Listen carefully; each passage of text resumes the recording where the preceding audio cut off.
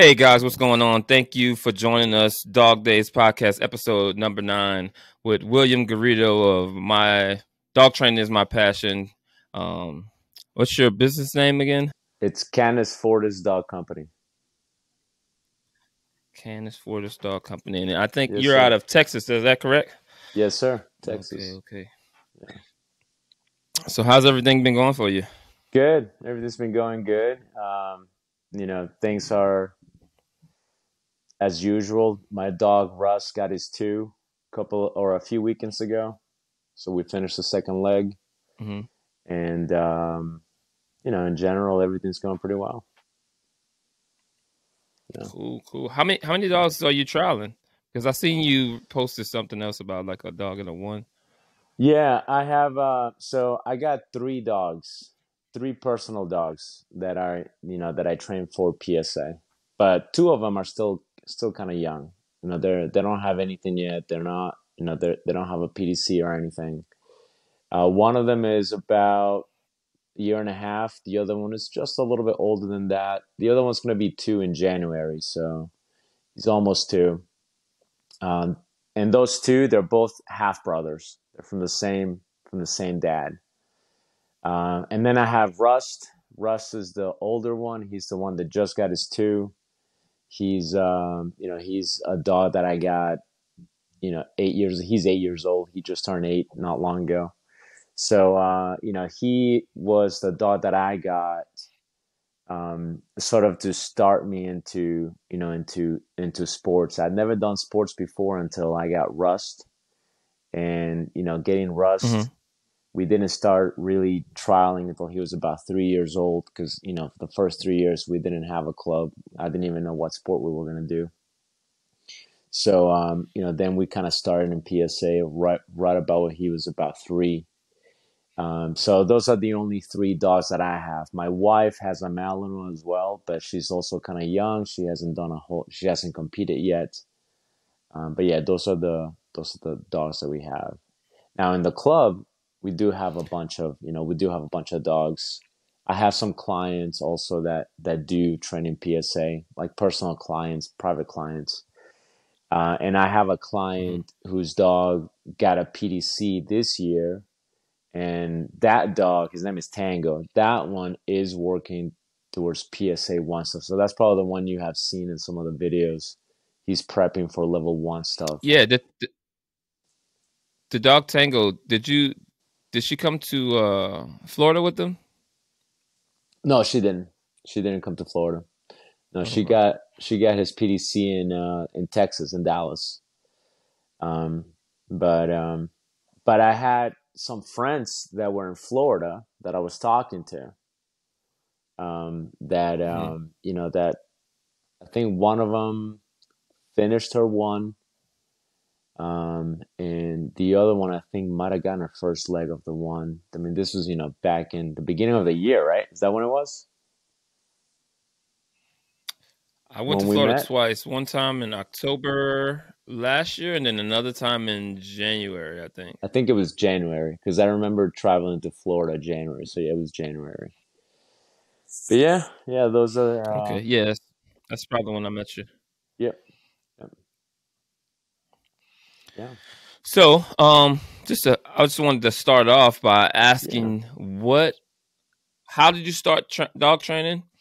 Who was like your mentor? How did you get into it, and how did that process went, like from a kid to present? Yeah, yeah, yeah. That's a good question. So, when I started, I was in my mid 20s, and the reason that the reason that I went into the dog training industry was because for the prior 6 years of my life, from from my mid 20s before that, I was in the Coast Guard. I was enlisted in the Coast Guard, and when you enlist in one of the branches, you don't do year by year. It's like either a 4 or a 6 year contract.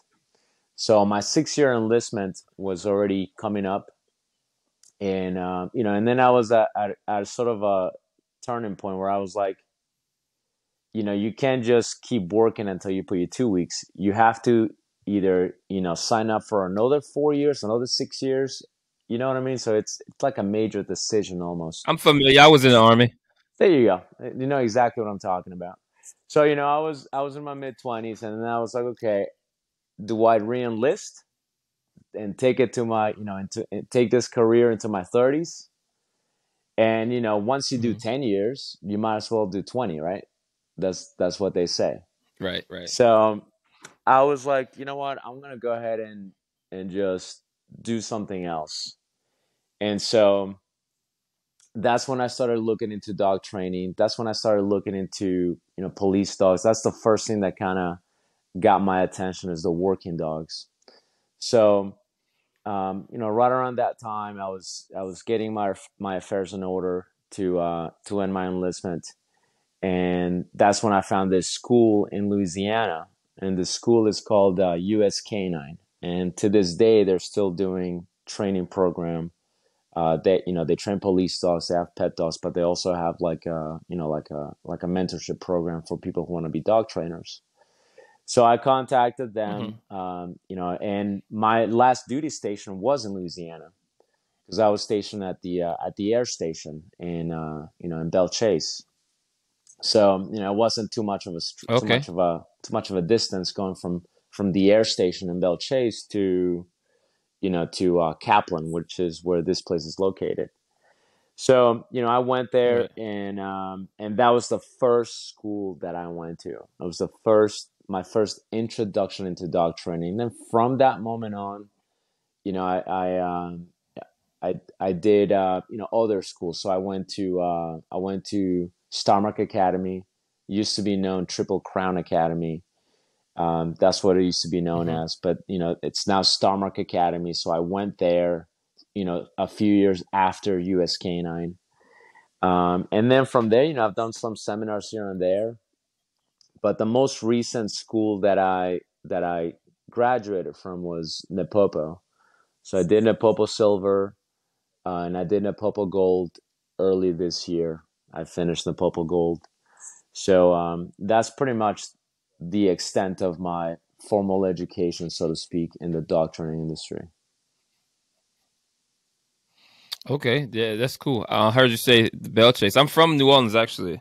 No I kidding. uh I grew up there. Okay. Oh, Yeah, yeah. nice. I grew up there. All my life. I went to John Eric High School on Okay. the West Bank. You probably, Okay. I don't know if you heard of that, but we're Yeah, I one of remember. the I biggest remember the schools West Bank. Yeah. in the state. Cool. That's awesome. Yep. But yeah, man. I see that you're like a really like an educator, more than just like your everyday trainer. Like some people are able to train, some people are able to be good handlers, and then other people are like educators. They take their knowledge and they're able to get that knowledge out to other people. And I've also seen that you wrote some books and Yeah, yeah. stuff like that. I've seen that you how many books have you written already? I've written four. Yeah, four books. Four books. Yeah. Okay, can you tell us a little bit about each of Yeah, those? of course. So the first one I wrote several years ago, and the first one I wrote was called "Common Myths About Dogs," and it was basically a very, very short read, and it's a compilation of a bunch of myths that I've heard my entire career. You know, um, Hmm. things like, for instance, something stupid like, a lot of dog trainers are aware of some of these myths, like you shouldn't play tug with a dog because playing tug makes them aggressive, or Right. a bunch of stuff like that, right? And so what I did is I just made a compilation of those myths that I've been aware of that are completely wrong, or maybe there is some truth to them, but not in the way that people think. So I made a list of that, and there are also some Right. myths, about it, even on the dog trainer side. So I made a list of those. Again, very short read, and that was my the first book that I launched. That I just kind of put my name out there. It was a little bit scary, writing a book. It seems Hmm. like there wouldn't be much to it, but it's like you're putting something that is permanent, and you're sending it out there for people to scrutinize, right? So it Right. was a little bit scary to do, especially because I did it all on my own. I didn't have a publisher. I didn't have an editor. Nobody just it was like I did it all on my own, which made it even more scary. So I released that, and I got some pretty decent feedback on that. So as I was kind of going along, and I was thinking, okay, maybe I could do another one. At the time, I had a blog on my website, and the blog was just a bunch of articles, from dog training to some common pet training type of stuff to more complex, dog trainer information type of thing. So it was right about that time that I thought to myself, you know what, I'm not gonna have this blog forever. At some point, I'm probably gonna change the website. So I thought to myself, well, what's gonna happen to all these blogs? I'm not gonna keep them on a file. So what I decided to do is I decided to compile all of those articles that I wrote in that blog, plus articles that I had written Mm-hmm. in other newspapers, local newspapers, same thing. I've written a bunch of articles in different newspapers and publications. So I was like, I'm going to put them all together, and I'm going to write, I'm going to put it in a book format. And that's the second book I wrote, which is Info Every Dog Trainer Should Know. So it's just a bunch of, blogs and articles for more specifically for dog trainers, because a lot of the stuff on there is more complex, than your average dog owner really cares to know. So that's the second book. Then the third book is my favorite to this day, and the third book is on decoy work. So that one, I wanted to write about, decoy work, more specifically decoy work, because it's something that I do, something that I'm very passionate about. It's something that it's just a topic that fascinates me. So I decided to write some things on that topic, from preventing injuries, that kind of stuff. So what I did is I got together with a chiropractor who treats athletes, but he's also been treating decoys for like a good number of years in his career. So I got Uh-huh. together with him. I did an interview with him. So that interview is also in the book. And we talk about how to stay in shape, how to maintain your health, how to maintain your structure as a decoy. But I also went further along, and what I did is I contacted a bunch of decoys in different sports, and a bunch of them are PSA decoys. I interviewed Josh Kirby, Right. Jeff Riccio, Del Ritchie, and some of the decoys from other sports, other disciplines. Decoys Mm-hmm. from IGP, Belgian ring, French ring, and I put all their interviews in that book. So that one is the one that it's my favorite.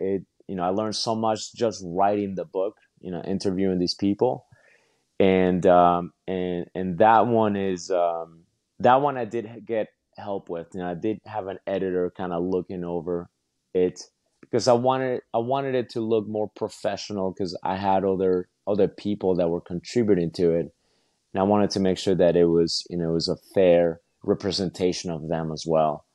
So that one is the third one, and then the fourth one is another short read. The fourth one is a book on how to select the right dog trainer, which is a topic in itself. Basically, that one is written for pet owners. I know, and I'm sure, there are a lot of good dog trainers in the industry. There are a lot of bad dog trainers in the industry, and as dog trainers, we know how to spot them, but the average dog owner Mm-hmm. doesn't know how to spot the difference. The difference between a really good dog trainer and a very irresponsible, neglectful, and oftentimes abusive dog trainer. The websites a lot of times they look similar. That there is no difference. The Right. person that is Right. neglectful, that doesn't do a good job, they don't put that on their website. So the average dog owner is kind of left in the dark on that. So that book is written for them on how to spot that, how to spot the red flags, and how to make the right selection, because it's a big deal for the average pet owner. Yep. It's definitely hard because there's no governing body to dog training. It's not like you go get a PhD in dog training and you come out. Anyone and anybody can take on this profession. Like I haven't had any um, formal training, if that makes sense. I know what you mean. But I've done a lot of like seminars. I haven't been to like a dog training school, but I've been to seminars. I've been mentored by multiple different people. Sure. Took a few like online courses, some like weekend classes, stuff like that, and just Sure. getting little tips from here and there. And then I just kind of engulfed myself. I've been training. Well, I've been into dogs my whole life. I've been around dogs, and my dad wasn't a professional trainer, but he Mm-hmm. was able to make our dog do basic tricks. He'll sit down, Sure. stay calm, speak, Yeah. crawl from like 50 yards. Yeah. So just as a normal person, that's like impressive. So Yeah. Oh yeah. he had our dogs doing that kind of stuff with no knowledge. So Yeah. I got into the bite work portion in probably '05, or a little bit before. I started seeing it a lot when I was in the military, Mm-hmm. and then just watching those guys. But I never got to participate. Like I never got to like get in the suit and really work them. I was a veterinary technician, so Oh, nice. we just went and did the inspections for the military working dogs. So we did all Mm-hmm. their health and stuff like that. But as That's far as the awesome. bite work, I was intrigued. I was intrigued by it, but I wasn't able to. They wouldn't let you like participate. Like Sure. Yeah. a Yeah. guy who wants to do it now, we'll be like, get in the suit. Hey, you can Yeah. do this, Yeah. and Yeah. No, they I they know what you wouldn't let mean. me do it. So Yeah. Yeah. so I had to wait until I got out. I got out in early part of '05. Later on, probably that same year, I met up with a bunch of guys here in Atlanta that was doing protection work, and I just saw it, and I was like, "Oh, this is awesome!" But they didn't do any sport; they just did personal protection, I um, gotcha. and that's kind of what I saw, like law enforcement, personal protection, military dogs, stuff like that. So I wasn't really familiar with the crispness of the sport. You know how you have the Yeah. precision part. Yeah. Yeah. So Yeah. from '06 to present, I've been training dogs and slowly getting better at it, but That's it's good, not man. like cookie cutter. You're developing all the Yeah. time, learning new stuff. So I mean, that's another how form much of how much education. Yeah. yeah, Yeah. yeah. Yeah. How much would you say that going to the NEPO classes helped you and elevated your career? That's a really good question. I can tell you from my perspective, it definitely helped tremendously. I can't really quantify it, because it's one of those things that is hard Hmm. to quantify and go, it's 10%, 20%, 50%. But I'll kind of give you sort of a brief rundown of what I learned there and my perspective on the Popo and how it helped me. So I noticed that, prior to going to Napopo, I was doing pretty decent. I wasn't terrible by any means. I was doing pretty good. And what I saw with the Popo students, the Popo training, I saw a lot of the same things that you see really good dog trainers do. So I remember thinking, wonder what it is that makes this different. So when I went there, I went to silver and gold. When I went there, when I just went to silver, because silver is just theory. When I went to silver, um, I learned that the Napopo system was about an intellectual form of learning for the trainer and for the dog. It wasn't as much repetitions, although that has a lot to do with it. But it was a very intellectual learning experience. Going to silver, and then going to gold. Obviously, was like the cherry on top. It was more intellectual training plus the physical application. And I can tell you, one of the biggest things that I took away from the Popo is that one, it's okay to make mistakes in the training process, even when you're training a client dog or your own dog. As dog trainers, we're always looking for the good rep, always looking for the good repetition. And one thing the dog trainers always say is, we want to end it on a good note. I want to end it on a good note. It has to be a good training session. And like, we're just obsessed. Every dog trainer is, every dog handler is. When we have a training session, we want the training session to go smooth. We want the training session to go well. If the dog has any obstacles, we want the dog to overcome those obstacles and end the training session with a bang, so that when we put the dog away, it was a good session. We feel good about ourselves. The dog feels good. But what I learned is this. It is that bad sessions also have their place.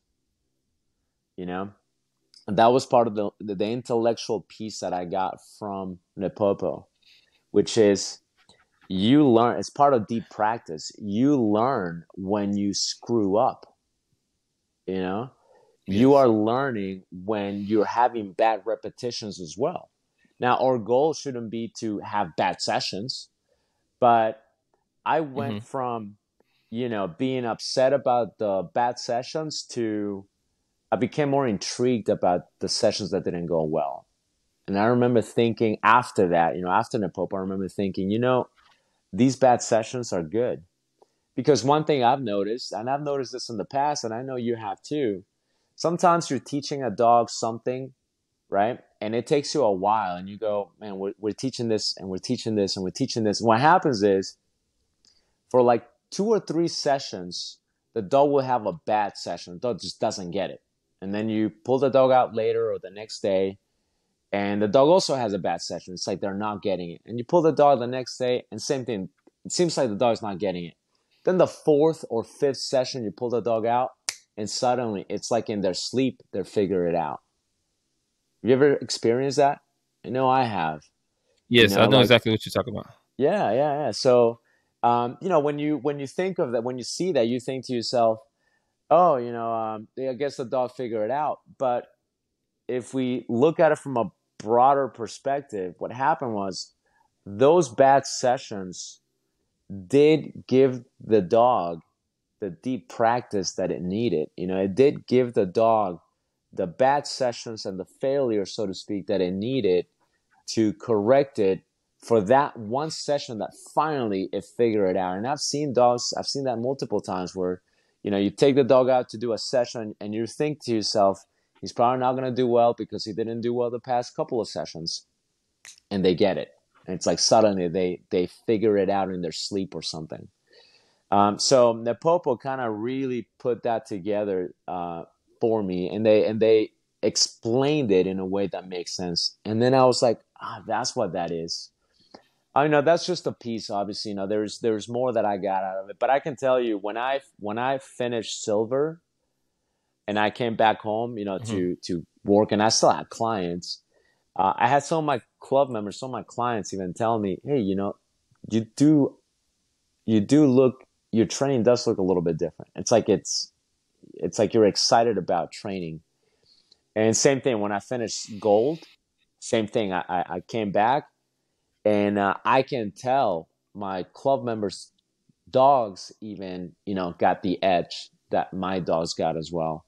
So it definitely was a tremendous boost in my career. For the stage that I'm in, there are people that go to silver and gold that have much less experience, than either of us. And some of the people that went to silver and gold are very, very new to dog training, so their journey is different. What they got out of it is probably different than what I got out of it, and that was the great thing about it. So Yeah, yeah, I've been hearing a lot about that program. I know a lot of people who went through it, and um, I just feel like it's something that they have that a lot of other dog trainers don't have. Like there's a tier that they're above a little bit. You know what I'm saying? As far as yeah, the understanding of how the dog understands, if that makes sense. If yeah. It's making the dog intellectual, or man. getting him to learn, Yeah, it's a very intellectual right? So process. I try to like when even when I'm training my dog. I have a dog. I don't know if you've seen him that time when we was in Florida, but I got my PDC. I think when you were there, Hmm. and I think you came like the second day or something. Yeah, I But went the second day. Yeah. yeah, so we went on and everything went fairly well. And so he was young. I think he was what's the youngest whatever the youngest age you can 14 be months. doing. He was like right at 14, 15 months, something like that. So he Nice. got his PC, looked amazing doing it. So I was That's like, awesome. okay, we're gonna have a breeze going through the ones. Hmm. So I just started training more, and then when I got to the point to where you have to put the decoy on the field, the decoy has to move, and he has to have a lot of not a Yeah. lot, but decoy neutrality to Yeah. Yeah. extent. Yeah. Yeah. Um, I didn't he didn't do too well on that. He started getting more obsessive about the decoy, Yeah. more, like into that. So that gave me a little hurdle. And then I started figuring out like it's not a sprint. You know what I'm saying? Like I'll take my time. He's already 14 months. I'll take a year off and work on these few problems, and then we'll go back and attack that. And by that time he should be ready. I should soon after be able to start the twos if he takes to the training well. I mean, to get your PDC at 14 months of age, 15 months of age, that's really good. That's a young dog, you know.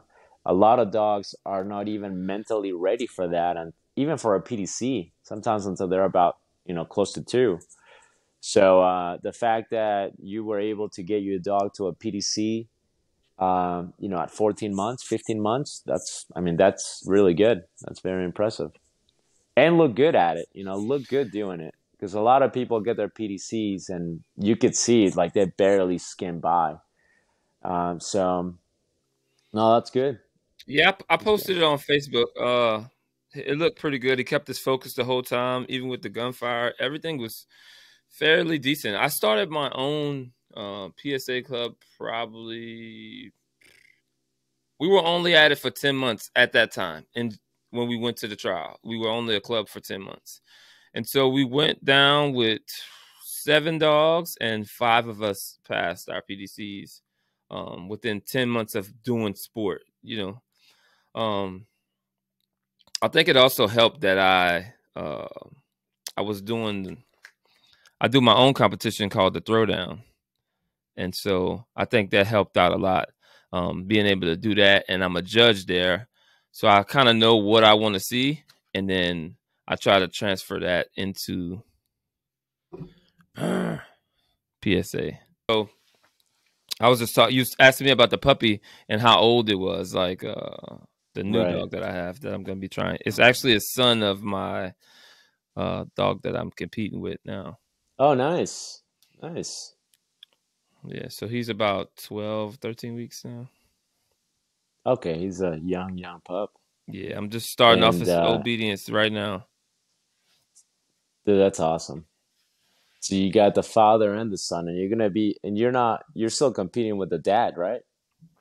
Yeah, he only got his PDC. He should be going for his Right. ones sometime first quarter of 2023.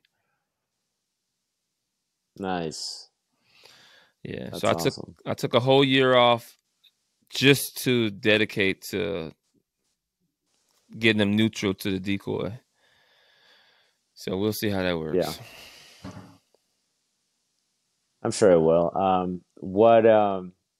What lines is well, both of them, because they're father and son. Are they So he's Dutch? actually a bull herder. So we're just being honest about what's Okay. in the dog, if that makes sense. So he looks like his dad is a dog named Deuce from Bull Vision Kennels. I don't know if you see them. They on Must TV a lot.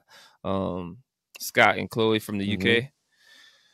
So I imported Okay. him, and he's a bull herder. His mom's a Mal. His dad's a pit bull presser uh, Mal mix. No kidding. It's like a 3-way cross. And then I bred him back Okay. to my female Mal, which made the puppy. Oh, nice. That'll be an interesting combination for the puppy. Yeah, they look like It'll Malinois. You be can't fun to really tell the see. difference. They're just a little bit more cheeky. Yeah. Yeah. Yeah. Oh, dude, that's awesome. Yeah, I'm Man. on this PSA journey. Thinking of going back to something that you said earlier about the doggone the decoying. That's kind of my real like passion to this. And that's something that I love doing. Like if I can do anything, I would just do decoying or teach decoying, and I would be cool with doing that. I wanted to go and get my PSA, certification. I did it, the APPDA one, and I was doing some helper work Mm-hmm. in IGP, but it seems like a CrossFit challenge nowadays. So I'm 40 years old and my knees hurt. Yeah. I mean, I do jujitsu, but that's something that you can control. Like I can lay down on the ground, I can squat, and control the way my Yeah. knees tweaking. When a dog's coming at, I still catch them. It's just how long you have to be on the field. Yeah. Um, I don't know. We was talking about you Decoy was work, eco. right? Go ahead. Start. Yeah. Just So I'll start from the top. I'll start again. So the thing that is interesting about decoy work is when you're brand new at it and you have all the interest, you're very excited. Typically, your body can handle the beatings, right? So when you're young, you're new at it. A lot of young decoys are really athletic, really good, mm-hmm. and that's where your skill and your knowledge is at its lowest. But you're good at learning the mechanics of decoy work. Right. So when you're new at it, you're young, you typically make a good prop, right? Make a good prop, and this allows you to learn more and more and more because that's the thing about decoy work is we can go, hey, we need decoys, and as long as the decoy understands certain basic movements, we can train our dogs as long as they're safe about it, right? Right. Then what happens is in your journey, you gain experience, you gain knowledge, you learn to read dogs much better as you learn all of this, as you practice over and over and over. The more you practice, the more you learn, the more your body also kind of starts to decline. And so when you get to the point of you're really good at, you can read things, you can read the dog, almost what the dog's going to do before that dog is even sent. Mm-hmm. You get to that point, your body is typically not at its most optimal.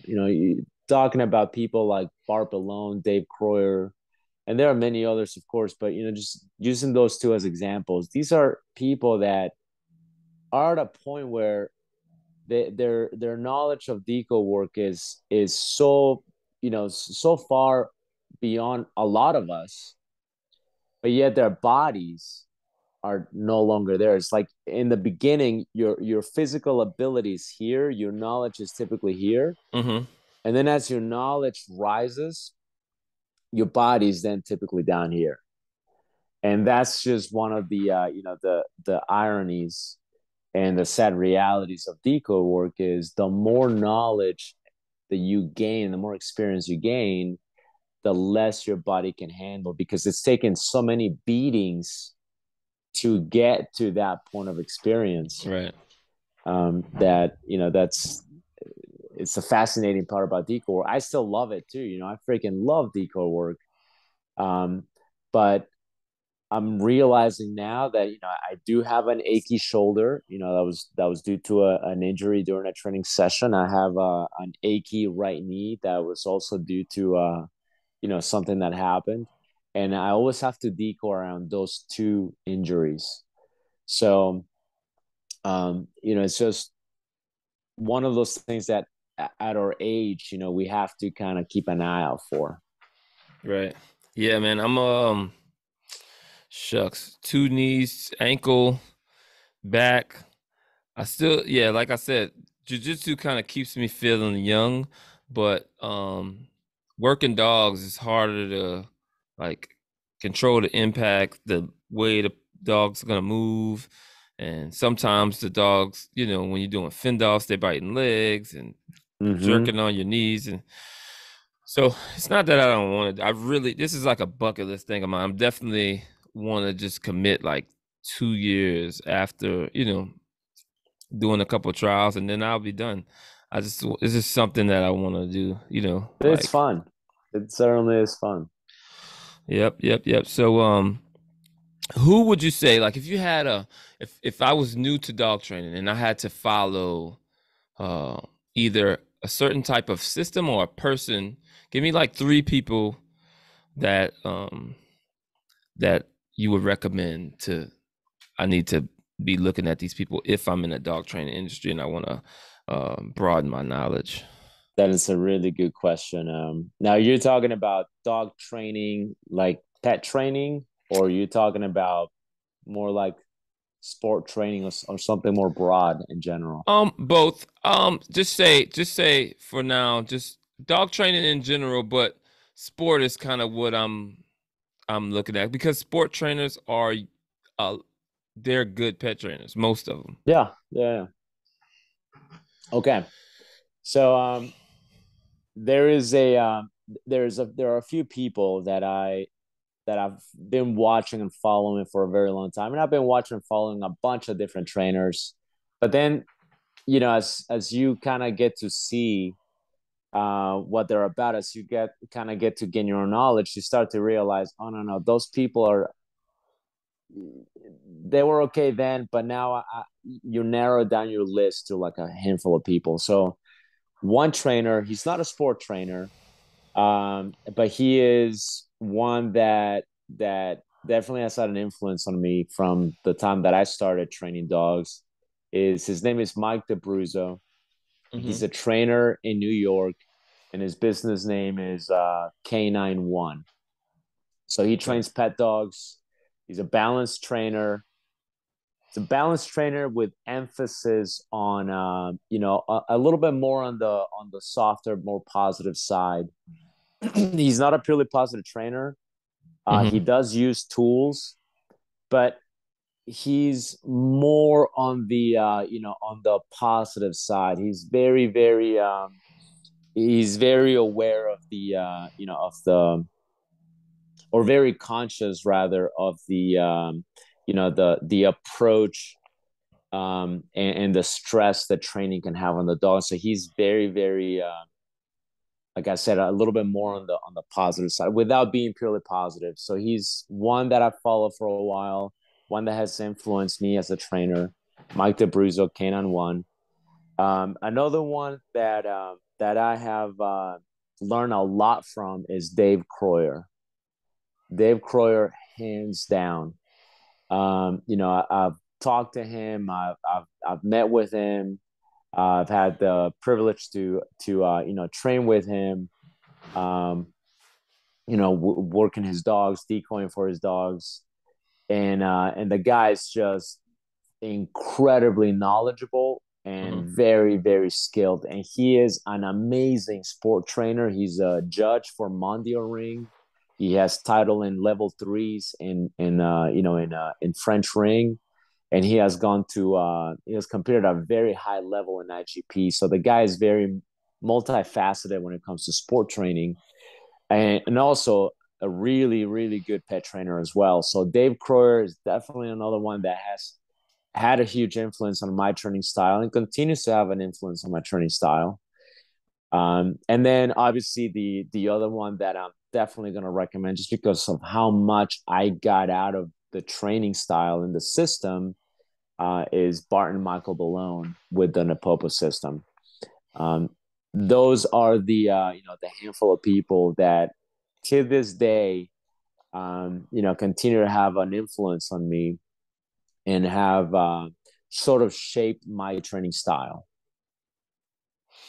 Okay. Yeah, that's a good list. If I was thinking at least two of those three. Like I didn't know about the first guy you named, but Yeah, definitely Bart Bell and Dave Corey. I have him on yeah, yeah, on one episode of of this podcast. yeah, yeah. Um I saw him. he's really knowledgeable about a lot of stuff. Um yeah, I definitely fell into the sinkhole with Bart Bell, and I started, I don't know, it's probably 8 years ago, and that I was really like just trying to find anything that I can find on them, get any information. Anybody who went to the silver or gold class at the time, I couldn't afford it, so I was like, oh, Hmm. but and then I always had something going on. But if I'm not mistaken, they're done doing that, right? In the States. So the way they're doing it is they were doing the silver and gold themselves. They were certifying the silver graduates and the gold graduates themselves. But what's happening is this year is the last time that they're doing that. There are a few classes they still have to finish, Hmm. but them already have finished. But what's going to happen now, from here on out, they will do the silver classes. Hmm. But then, if like if you wanted to, go to silver, you could still go to silver, get the silver training through them. Hmm. But to get the gold certificate, there you'll have to go to a gold graduate.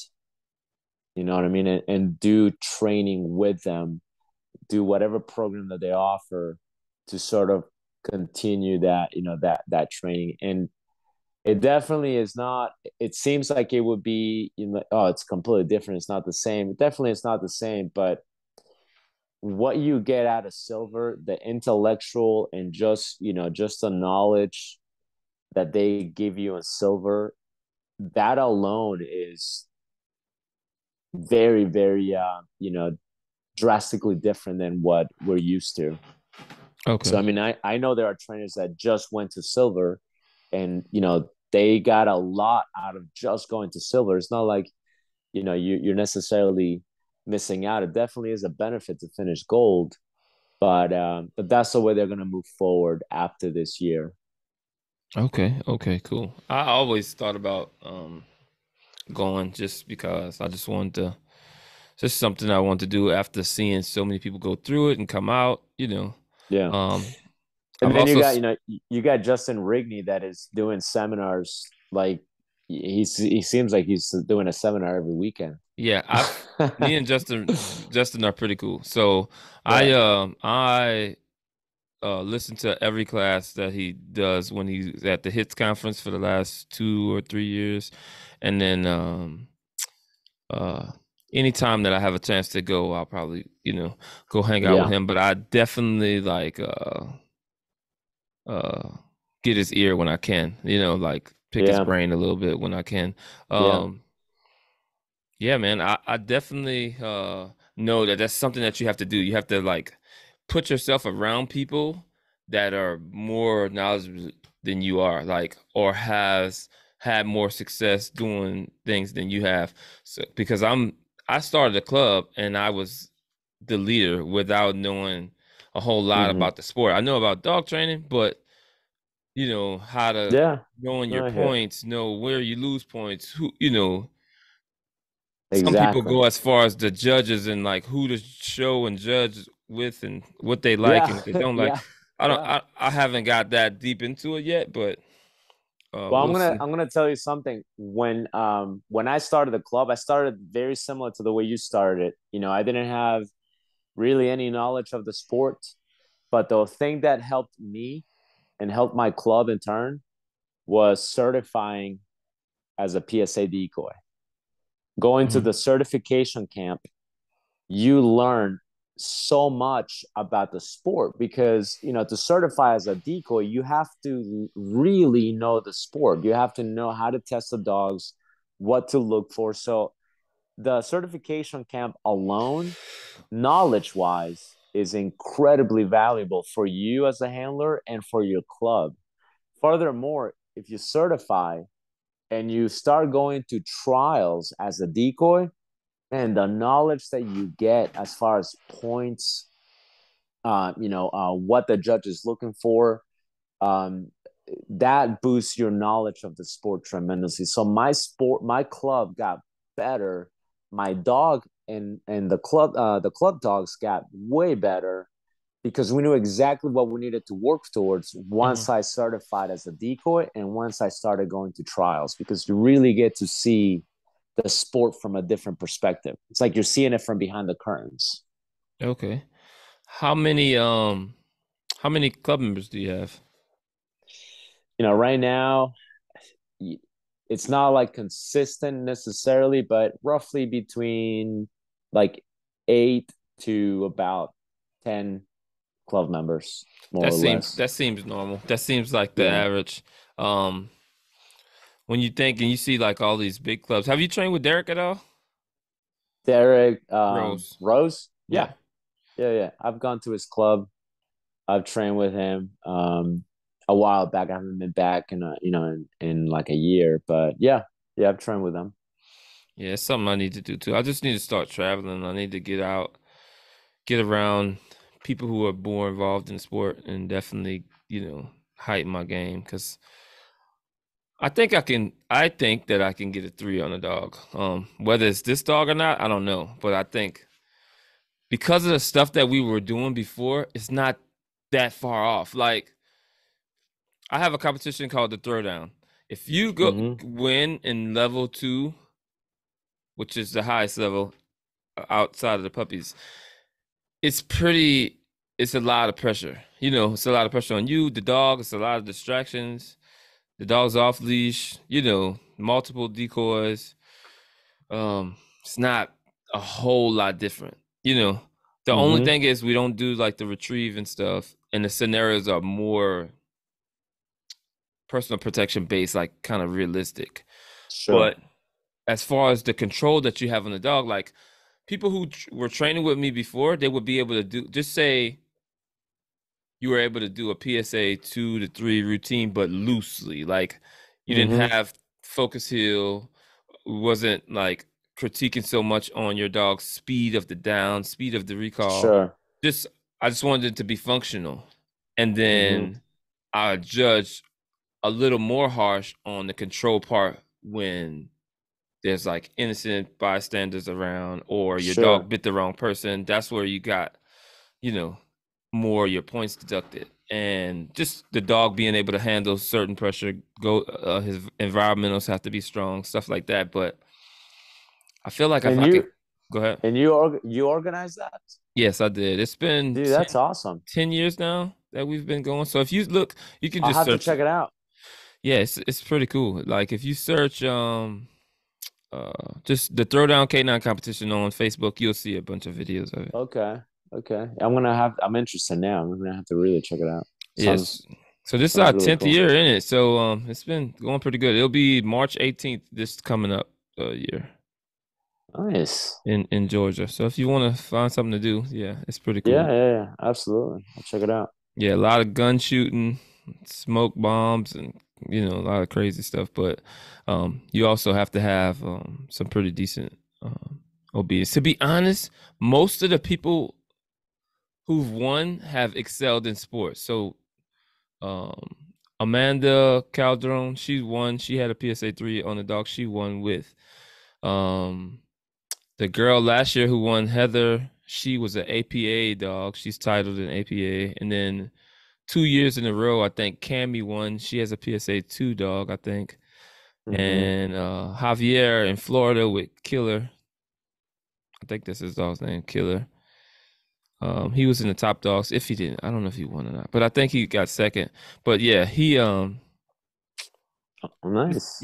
mostly sport dogs do pretty well. Like um, the only part that I feel like they fail on is when they're alone. So like if you have to like leave him in the car or protect something, you know what I'm saying? And he's alone and he's not being told to bite.